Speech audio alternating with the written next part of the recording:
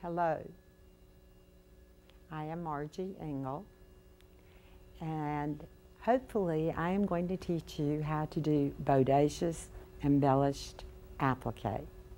Bodacious because it's bright, it's bold, it's embellished, and it's embellished in different methods. So I hope that you enjoy this entire system. You have too many options here, but we'll work those out with you. The first thing that I think I should do is explain to you the difference in this method of appliqué and what you might perhaps have been accustomed to doing, because there are some differences. Difference number one, the major difference, is we work on one sheet of fabric like this throughout the entire process, and until we're really happy with that appliqué, we don't cut it out of here. That's major difference number one. Major difference number two is that we are going to embellish with colored pencils, we're going to embellish with some thread painting, and then the last thing we're going to do is sew it down to a background. So that's the overview, and then we will get into, right now I'm going to hop into a supply list so that you will know what you need to be able to do this with us. Now, you will be able to download a supply list that is accurately written for you, and hopefully everything's on there. But I do have them spread out, and in session one, I'm going to explain them to you and then use them throughout the sessions, and you'll never have to worry, I don't have to worry about going back and being too terribly detailed. Obviously, when you're doing appliqué, the first thing you need is a design. Designs come from all places. I don't have to tell you, you can get them out of coloring books, from your own photographs, and from quill books, of course, that you purchase. Supply number two, obviously, fabric. Lots of fun fabric. Number three, and this is another difference in Bodacious Appliqué, this is fusible interfacing. Do not confuse this. Later we're going to need fusible web, but don't confuse fusible interfacing with fusible web. You know fusible web, fusible interfacing if you have ever made a shirt like this or a jacket. It's from the garment industry, and it is in these lapels, okay? Third thing or whatever number we are, the next thing we need is some kind of stabilizer. This happens to be a water-soluble stabilizer. You can also use medium weight tearaway, works quite well. Use your favorite because you'll be using a lot of it. But the reason that I like the water soluble is probably obvious. You can pick up your appliqué, you can run it under water, it will flash under there, and it dissolves. So it makes life easy. One of the more important things that you'll be using is colored pencils. Now, you do want to make very, very sure that you do not use colored watercolor pencils. Why? Because watercolor pencils are water soluble, and they will wash out at the inkling of anything. These are clay-based pencils. This particular brand puts out many, many kinds of colored pencils, but these are clay-based. It's the only ones I've seen across the entire United States that are readily available. So if you find these are good. When you use colored pencils, you want to use the little handheld marker. There are two kinds here. And you want to make very sure that you have one or the other, and you're not putting these precious colored pencils into this. This one pops off in the sharpeners in here. I should have told you that. It's just like a lipstick tube for women. It makes it easy for us to remember. But you want to make sure you do not put these through a regular electric or the handheld sharpeners, because they will eat your pencils, and you don't want to do that. Obviously, you're going to use thread, and we're going to talk more about threads in another session. We can't appliqué without threads, and we certainly can't embellish without threads, so we'll talk a lot about in the future. An option that will come in handy for you is hoops. You may use them, and quite possibly you may decide you don't want to use them. But I would be remiss if I didn't tell you about them, because then you'd miss a whole loop in here.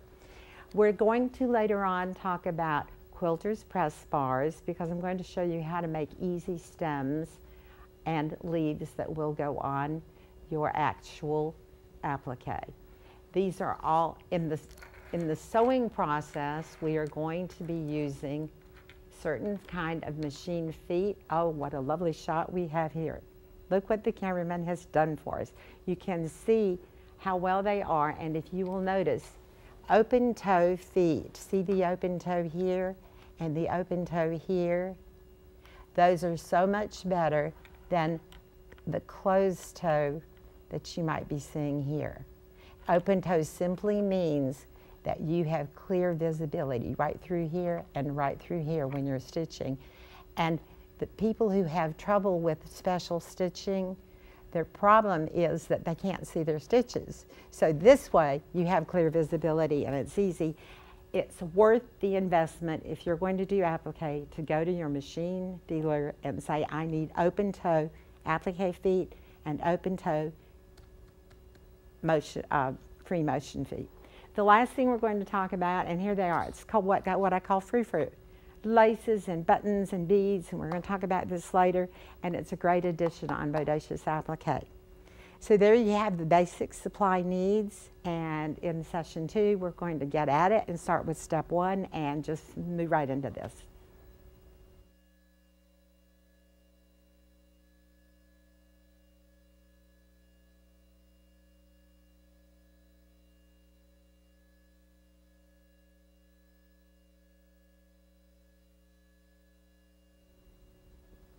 Margie Engel here again with session 2 of Bodacious Embellished Appliqué, the most fun applique you'll ever get to do. Now we're going to dive right into step number 1 because we have a lot of different things that we can do. And I wanted to first talk to you about fabrics because so many people say, what can you use for applique? Well, the most honest answer is you can use anything your heart desires, and that's the good news. What do I use and what do I tell beginners to use? 100% cotton. And I think most quilters know that. You can use batiks, you can use plaids, you can use ginghams, but you see behind me and you see here that I really have stuck with some pretty basic things. Now, this is marbled fabric. The reason I like marbled fabric is that I have true control over this. I can darken areas that I want darker, and I can lighten areas that I want lighter. So that's the true advantage to the marble fabrics. You can't quite do that quite as easily with batiks, but you can with marbled fabrics. Another reminder, we are going to still be working on squares of fabric. It's still, remember, it's a different kind of applique. Okay, the first thing you do is you, of course, go pick your applique fabric.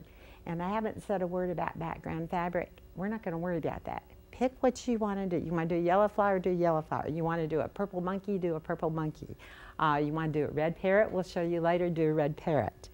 You find your design, and pretty generally the designs are simple enough that you can place them beneath this fabric, and I have done that. You can see step number 1 is I've put it beneath the fabric, and so that you can see it, I have traced the major portions of this particular flower with a permanent pen.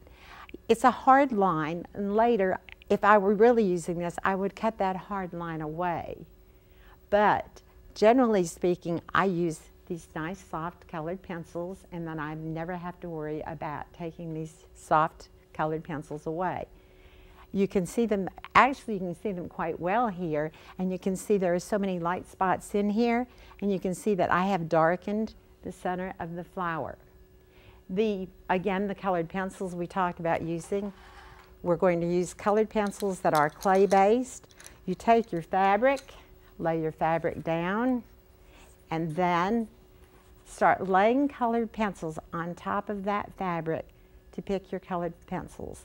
Pick several hues. Notice the variety here.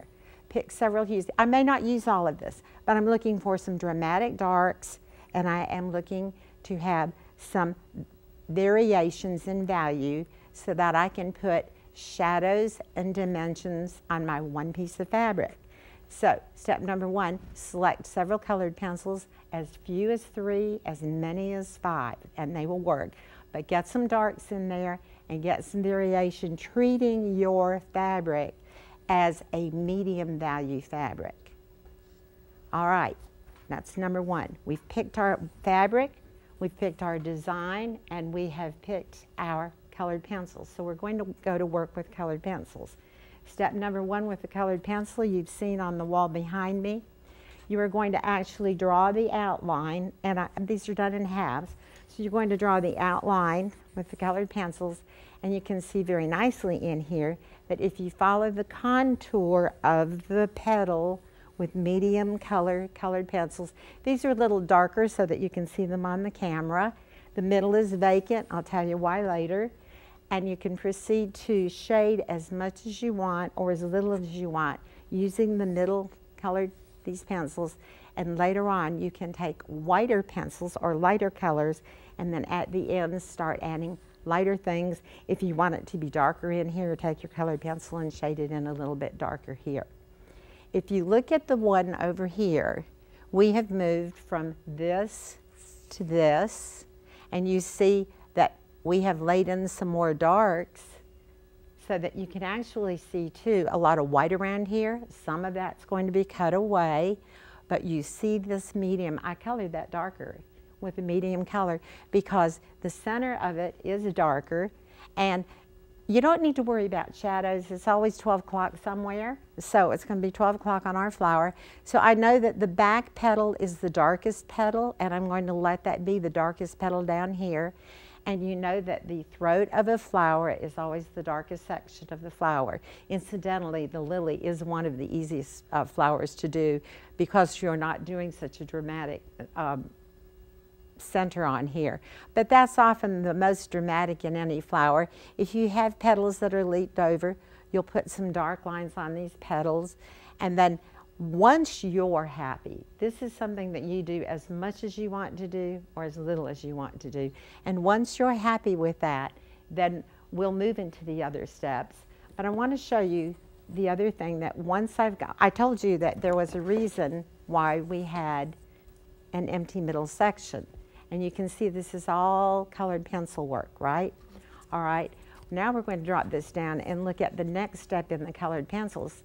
And you can still see it's all still colored pencils, but it's quite a bit different because look what has happened in the center of the flower. We have made it very dramatic. We've changed it.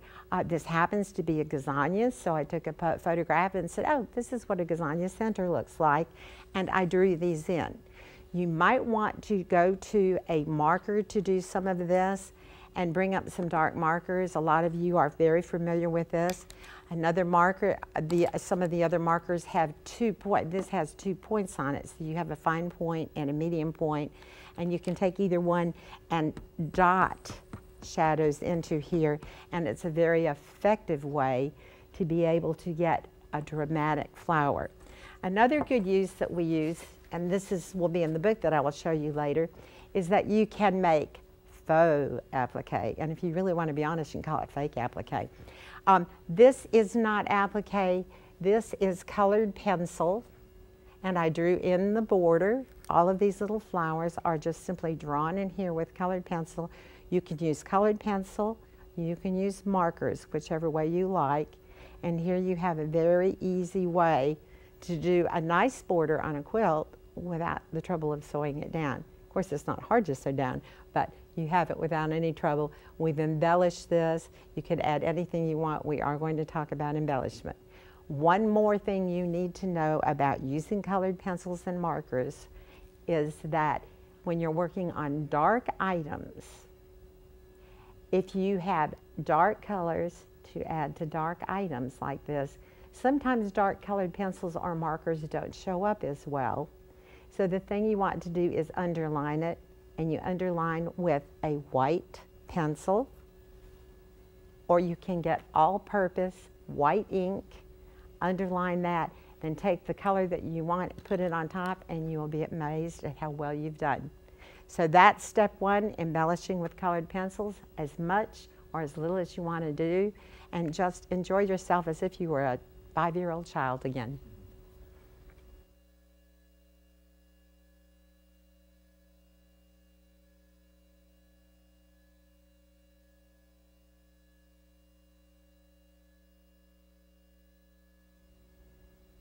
Hello again, Margie Engel here with Bodacious Embellished Appliqué.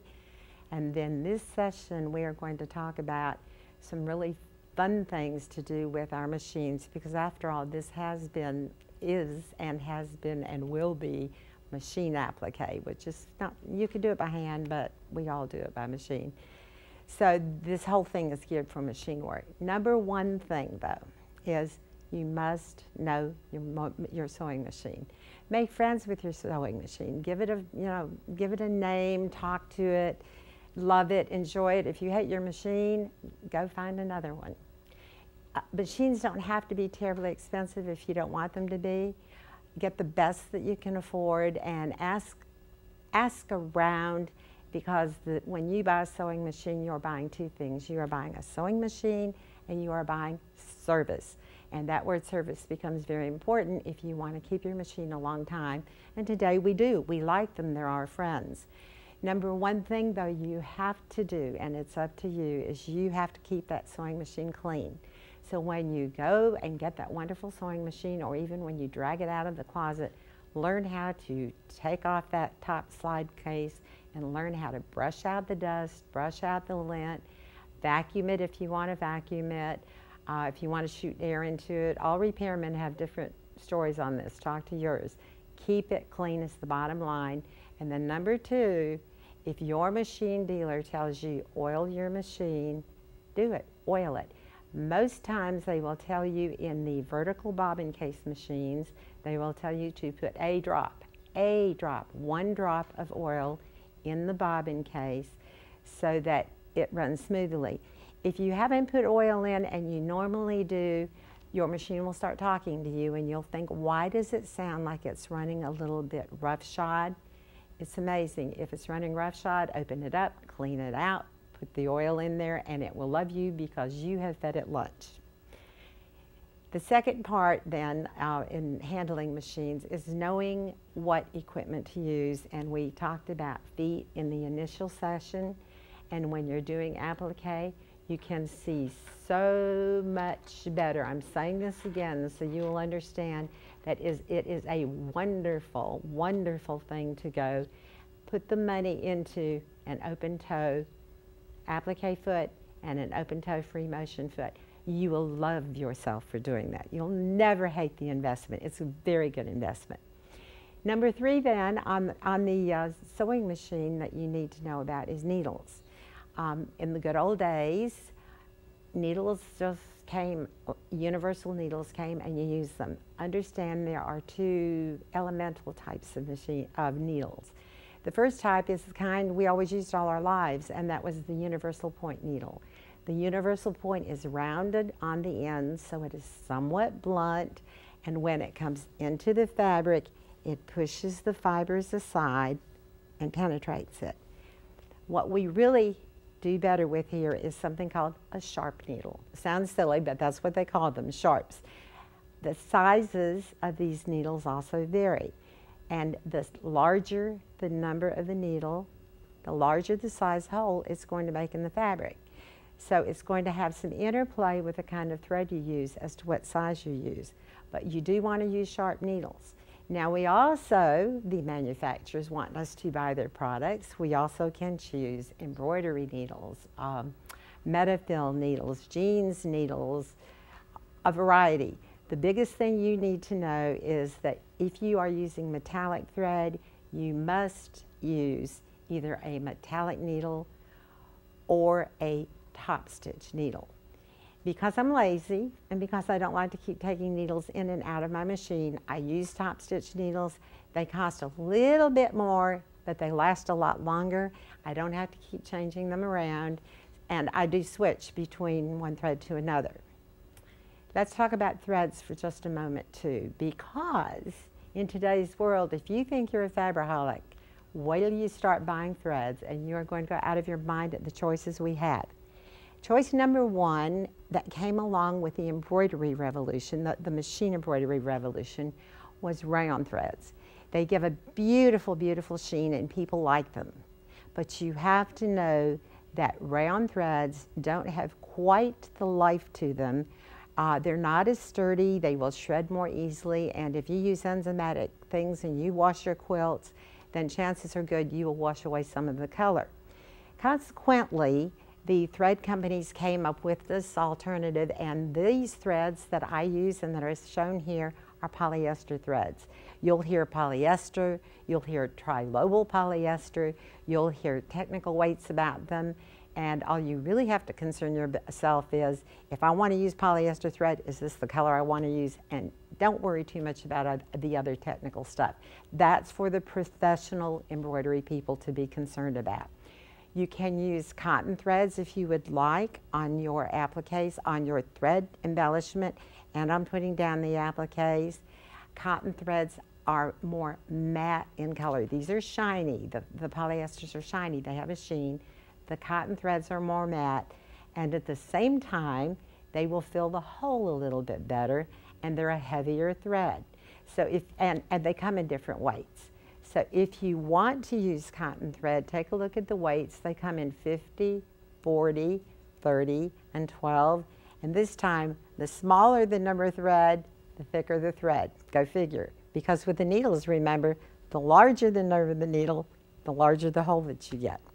So we're going to do some thread painting, and I want to show you about, we talked about how we did all this coloring, and now I want you to think about free motion thread embellishment, and it's the same process. This is the one you saw before. In the last session, you saw this done with colored pencil, and now I have done it again, the same sequence. I have started with a medium color, a medium hue, or value. Pick different values of threads, and then start using your medium values, and you can sew continuously throughout the flower. Start once and stop once. If you want to put lights, yes, add your lights the same way. You can see perhaps some lights over here. So I work with medium first, and then I work with light. And then the third step is I go into the dark threads, and you can see the drama suddenly happens here. I will use fewer dark threads than I will medium and lights, but you can see that it makes it very dramatic, and then you can start adding in your details. If you are afraid of free motion, I would start out and practice a whole lot. And you can practice in all these borders. You can even try out your colored pencils in these little borders. You're going to cut them away later, but this gives you a wonderful place to play with and experiment on. If you're still not comfortable, you can use a machine-guided stitch with an open toe foot and get the same result.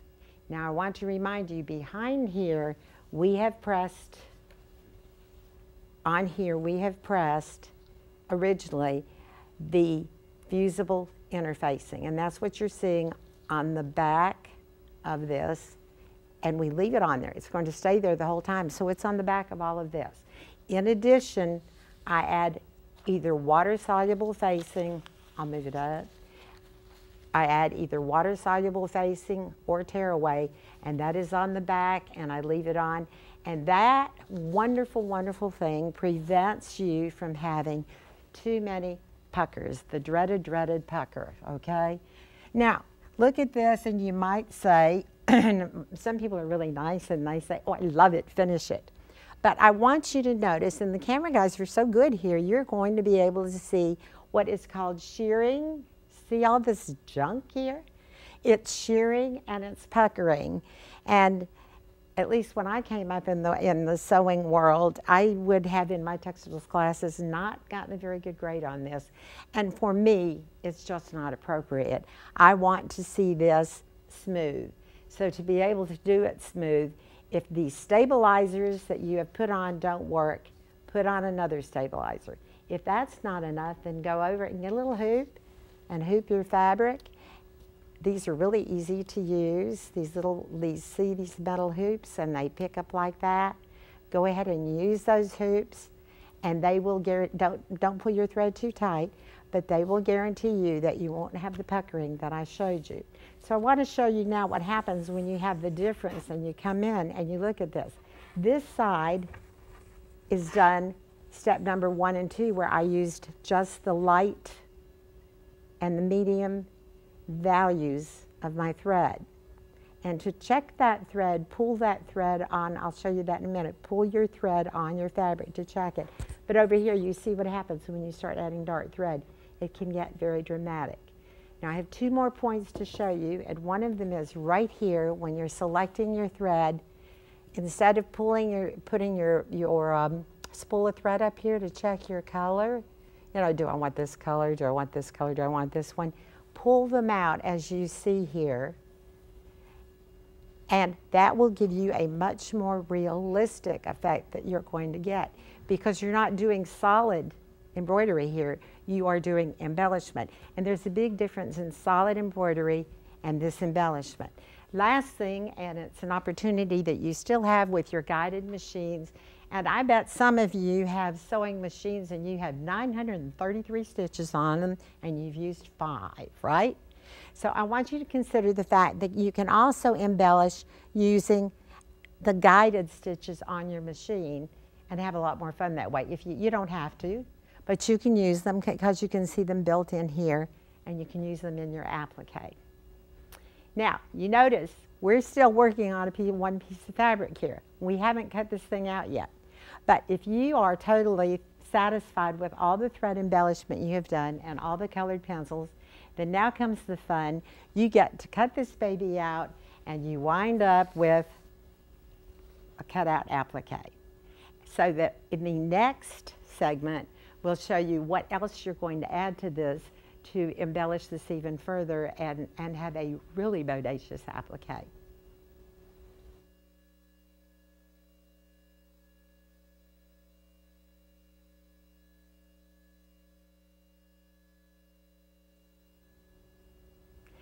Margie Engel here again. Welcome back to session 4, and we're going to talk about the finishing things that you add to appliques. Now that you have learned how to use colored pencil to embellish, use thread to embellish, keep your sewing machine clean, we're going to talk about added aspects, because many flowers can float on their own, such as that, but sometimes it's very nice to be able to add a stem to a flower.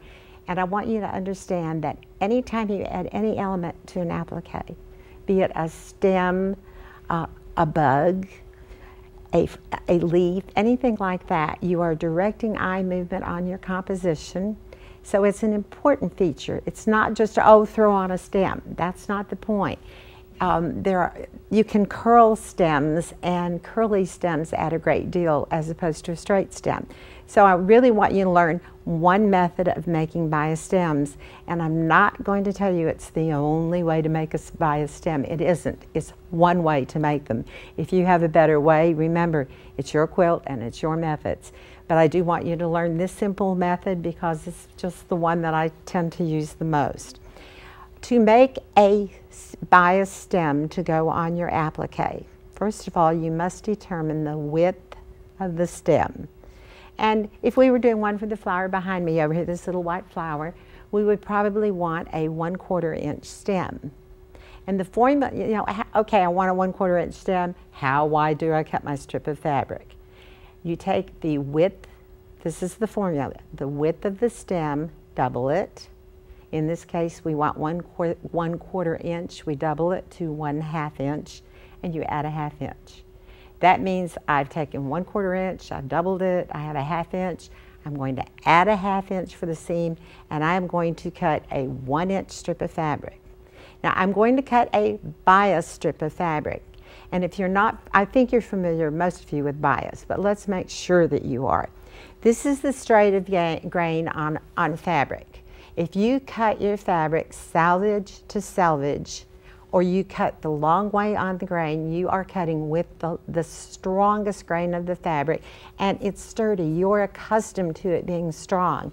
And on this case, we want less, so we're going to the bias, which is somewhere in the middle of this fabric. And I can pull this and look at all the play it gives me.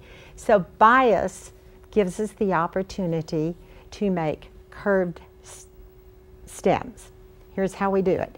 I have cut a 1 inch wide piece of bias, and you can see that it'll squinch out. It's kind of fun.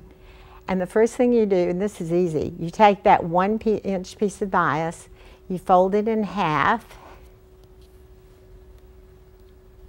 and you take it to the ironing board and you press it right sides out. We're not making a tube, we're making right sides out. Go to the machine and do your typical quilter's 1/4-inch seam. Now, if you're very, very frugal, you're going to say to yourself later, why did I make a 1/4-inch seam? Because you're going to cut it down. But make the 1/4-inch seam because your machine has a job to do and its feed dogs will move this along better. After you have made that 1/4-inch seam, yes, you're going to trim it and you're going to cut away. See this little squiggly here? We'll get it here in a second. This is kind of fun too, by the way. Just don't cut the stitching, but cut away that much of the seam and you're left with this little fine stitch. See, we've cut this away and you're left with this little fine stem. But you can see the stitches here, and in applique we want to get rid of that.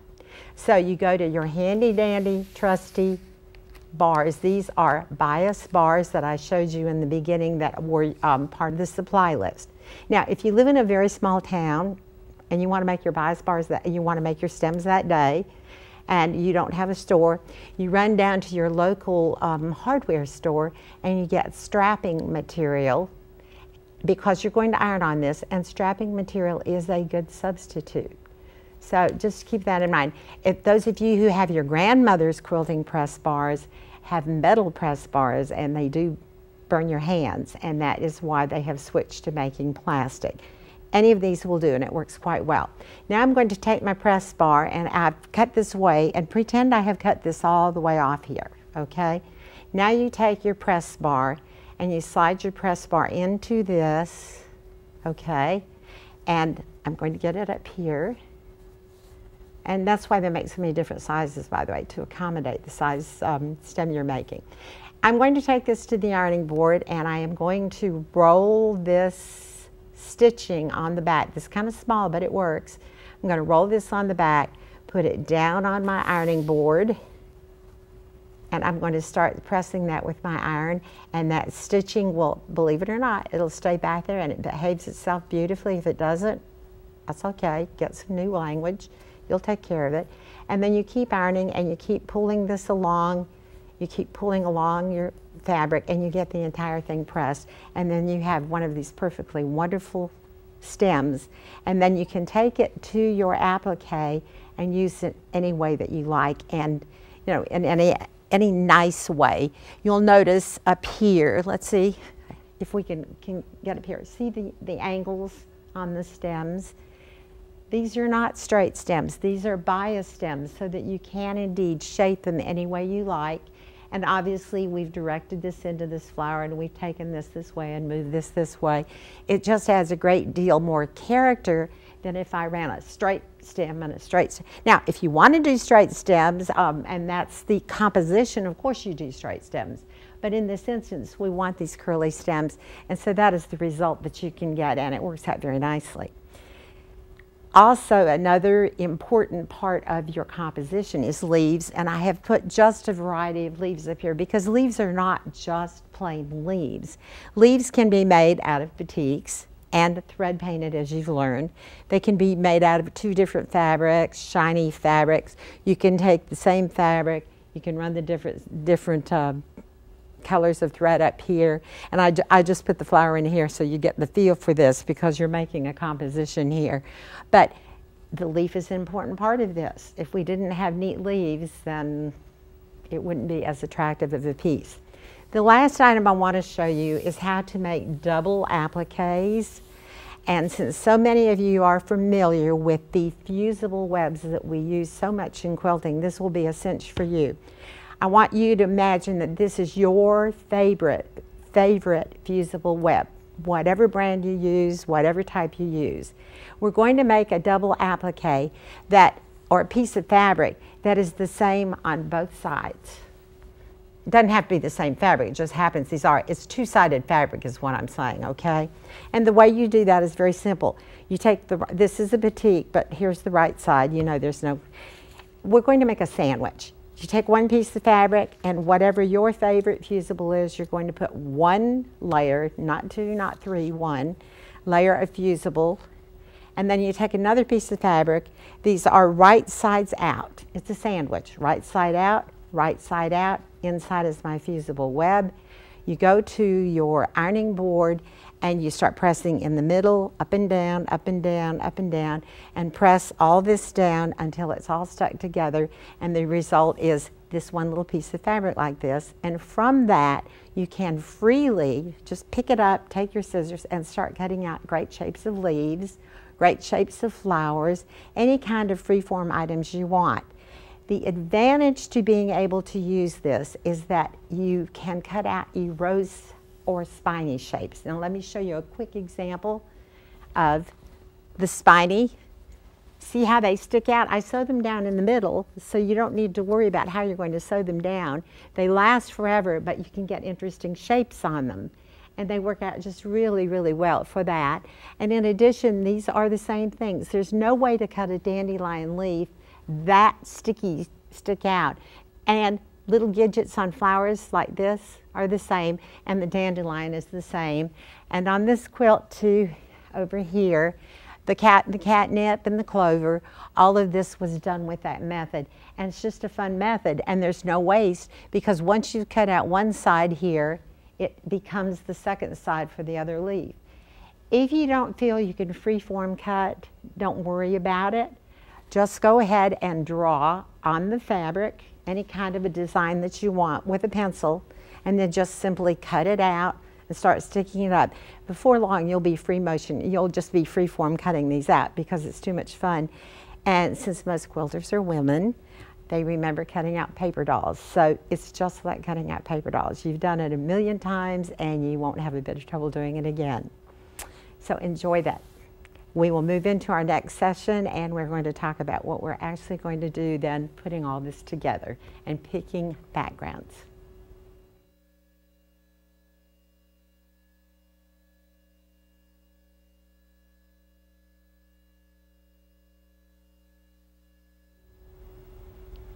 Hello again, and just in case you've forgotten, this is Margie Engel, and we are doing Bodacious Embellished Appliqué.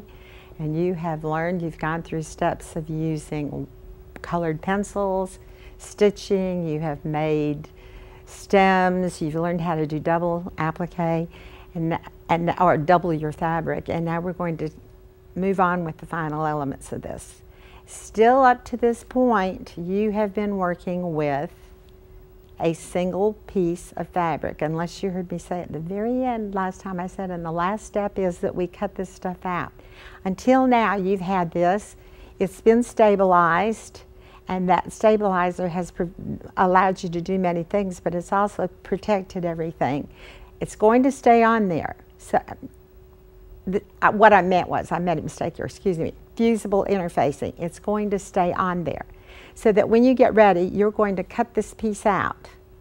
And I've never talked about background fabric to you yet because it wasn't necessary yet, and now it is. Once you cut this out, you have this wonderful, wonderful floppy piece of applique, and it's all cut out and it's ready to be sewn to the background. And you have made leaves perhaps, and it's about ready to be sewed to the background. But you have to run to your closet, your fabric closet, and find some neat fabrics that you like and try out. I don't know if I'm going to do this really well for you. I guess I did. I want you to see the difference in what happens when you start trying out different fabrics for your backgrounds. And remember, try out, I'm on the wrong side, try out your stems as well too on your backgrounds. Run and pull out as many fabrics as you want. If you get as high as 10 fabrics, that's fine. If you can't make up your mind, call in the committee, call in your husband, ask the dog. But this is the same flower, and it's on two different backgrounds, and you can see they're very, very different. And you have to choose which of these is the best. And you're the quilt authority. You get to pick. It's your decision, all right? Often the way that I do this is that here for instance, I've gotten 2 pieces of fabric. I will actually take this and set this piece here and say, okay, is it going to show up better on the dark, or is it going to show up better on the light? And which one do I like better? Because after all, it's your quilt. You have to like it. Now obviously the light flower is not going to show up as well on a light background as it is if I start moving it over into this dark background. So if I were choosing between these 2 fabrics, you know, obviously I would pick the dark fabric. Very simple. And you notice these are all cut out, so you've got this thing all figured out. Once you've gotten to that point, then it is time to sew this baby down onto your background. And what you are going to get is something that's going to look like this. And everything that we talked about earlier about stitching, your machine, your open toe foot, your choice of needles, your choice of threads come into play. And then this is your finished product. You've picked, obviously here, you've seen this quilt in the first session. I picked a lighter one to show them all off because there were 6 of these flowers. But you can see now I've sewn down every facet of this. Use any stitch that you like to use. You can use decorative stitches from your machine. You can use straight. I've top stitched this. You can notice I've simply top stitched the stem, but you do see it's curved, don't you? It's not straight. And even the leaves there's some veins showing in the middle, but this is all stitched down, and in this case it's stitched down with a blanket stitch. You use what you want. If you like satin stitch, you use satin stitch. If you use if your machine, all machines have blind hem stitches, use the blind hem stitch. If you want to use monofilament, that's fine. If you want to match the color of the flower or the edges, that's fine. This is your quilt, you can have fun. If you want to come up here and sew and break into this to add some more lines here, that's fine, do that too. It's one of these kind of things that anything goes. And once you have it done like this, you may feel that you are completely finished and happy, and if you are, that's fine. But if you want to move on into the wonderful, wonderful, amazing world of more embellishments, I only have one warning for you. We became fabric-aholics, we became thread-aholics, and now we're going to become bead-aholics. And the beading enthusiasts today, it's becoming so popular, and the beading enthusiasts will tell you that there is no end to beading. And if you notice the quilt behind me, right, it's sitting straight behind me. If you notice this gecko right here, she's beaded up the gazoo. She has all kinds of round donut beads on her. The little man below her is not beaded as much, but she is, and there is also additional beading throughout the quilt and on these flowers as well. Now you don't have to do it, but it sure is a heck of a lot of fun. Now you're going to ask me, do I do this by hand? Yes, I do. I don't know any other way that I would be happy doing it. I do not glue beads. Some people do, but through my traditional heritage and through entering quilts in national shows, I have seen the judges go over and pull on the bead to see if it's been sewn down or glued down, and I don't trust glue. The amount of movement that our quilts get, I would much rather not glue a bead. So that's part of the fun of hand sewing, okay? Now, you have a million choices of beads. I have set out a little bead container here to show you that if you start saving beads like these in these containers, go on and realize you're going to buy a dozen of these and you're going to keep on buying beads. It's half the fun. Buttons are another wonderful addition to start using in centers of flowers, and you saw them in one of the early quilts. And you can go to your stores and find this many packets where you can find so many buttons, or you can find really elaborate buttons. They'll knock your socks off. Then there's frou-frou. Frou-frou is all this other stuff that we add. If you had a flower and you wanted to add a bee, you'd cut this little bee off here, and you might cut 5 of them. You might put the whole family out. You cut these apart. They come in strings, and you place them wherever you want and sew them onto your quilt. You can buy rolls like this of marvelous flowers. See these great flowers? And they come on little rolls like this, or you can buy them by the yard, and they, again, you can cut them up, you can use them as they are, or you can cut them apart, and you can even put a bead in the center, and it makes it, oh, it makes it wonderful.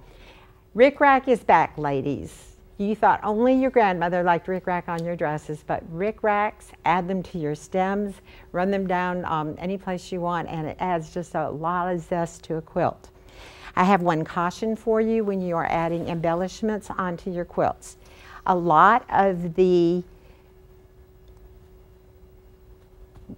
I'm trying to figure what word I should use here. It's an embellishment, but it's a braid or a lace. A lot of these that we get today are coming from overseas, and they're absolutely gorgeous and they're wonderful to use. And this is metallic thread, so I wanted a metallic finish on this, okay?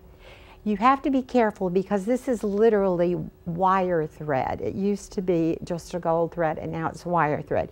When you're sewing this down, do not make the mistake of thinking you can plunk your foot down here and just zigzag this baby, because the minute your needle hits one of these, it pulls that and it pulls the entire row. And if you're packing, as I did yesterday, sometimes you'll pack it with a ruler or something and your ruler will snag, and I thought, oh, I have to cut that off. And I thought, no, it's another good lesson for you. See how that's sticking out there. Now, what I will do to finish that off, I will not pull on that anymore, and I won't try to put it back.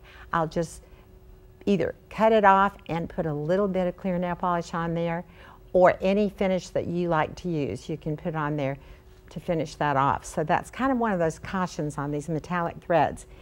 The other good option is you can always get a needle and thread and sew it by hand and sit down and watch television with your cat. Okay, we're going to move into the next session very soon.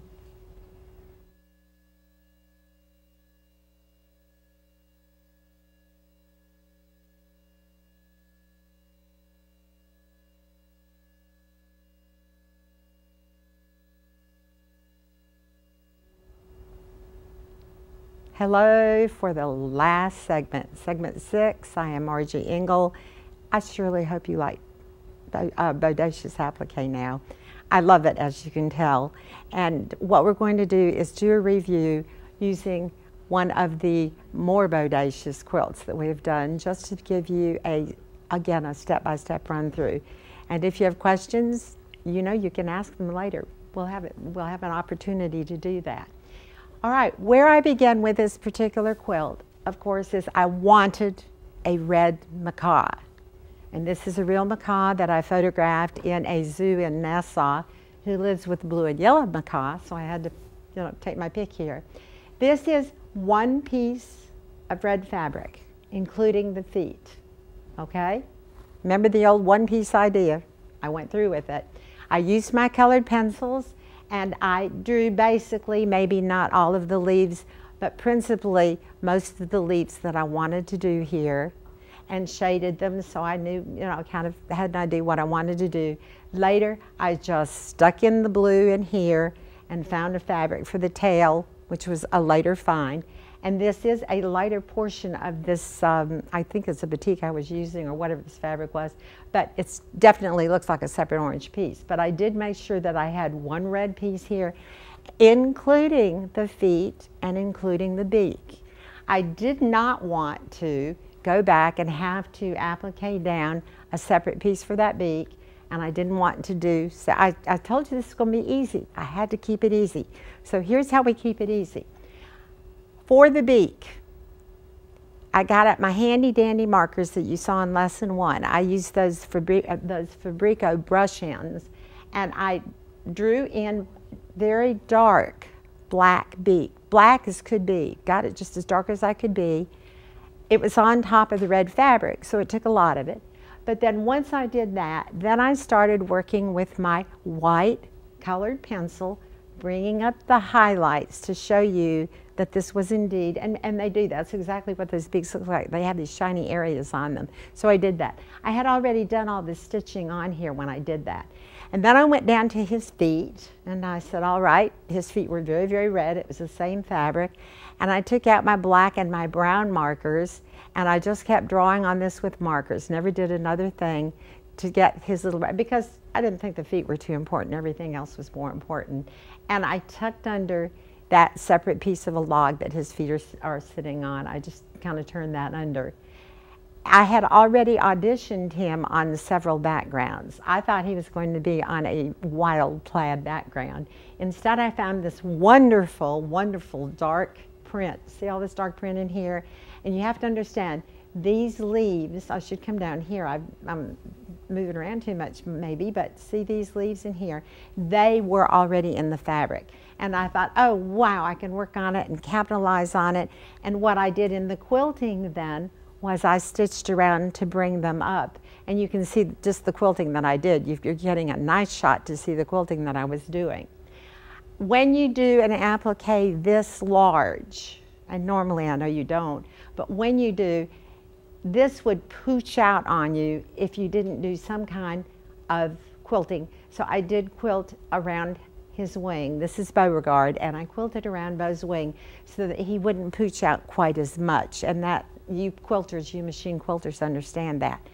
I had every one of these elements as a separate element, as I've been showing you all along, and these were rejected leaves you can tell that I had that were going to be possibilities for the quilt that I wound up not using simply because I found that I had had enough. Now, I did sweat. I told you in the beginning you could use any kind of fabric you wanted, and I do. And this is linen, and I used it because it already had some of these lines in it, and I thought, oh, I can capitalize on this, and I can do this dark line on the side of this green, and it will look like the kind of tropical leaves that parrots like to sit among. So I did that on linen, and then later I ran into one problem, and I want you to understand that there's a solution to every problem we ever have, and the solution was simply this. I didn't say this, but I usually do use blanket stitches on my appliques because it's my stitch of choice. It may not be yours. You use yours. But I felt because this was linen, threads were poking out here. I was working on that side. Threads were poking out along here. And I thought, there has to be a way. There's always a way to fix it, right? So what I did is I got water-soluble see-through. I guess it's a stabilizer, yeah. But it's the water-soluble see-through stuff that you melt in the water. It's one brand, one name is Solvay that will be familiar, and some of you use plain old plastic bags sometimes in your embroidering. And I found that if I cut a strip and put it along the edges, especially on the points were just, I just had all kind of little sticky outies there, right?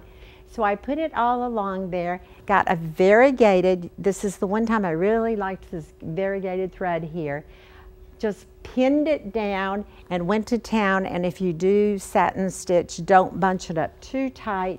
You know, you can bunch it up too tight, spread it apart a little bit, but because it had that water-soluble stuff, I was able to sew that, and I look at it now and I actually like it. I don't normally like my satin stitches. And then you just simply strip off the water-soluble. I don't wash my quilts, but if the kids got peanut butter on here, I'd have to wash it. So that would wash out, but the pokies wouldn't come back. But I just pulled it off, and I can now finally show this to people without hanging my head and saying, this is a satin stitch. I simply arranged every element on here. Everything was a separate element, and I just kept arranging it until I found what I wanted. And I decided to put some wild borders on it and let some things come out. And when you're composing appliques, stick some things over if you want, stick some things out. It's your quilt, you love it, and you'll enjoy it. So that summarizes fairly well this whole idea that I've been working with Bodacious Appliqué, because it's, you know, you got to admit, it's rather bold.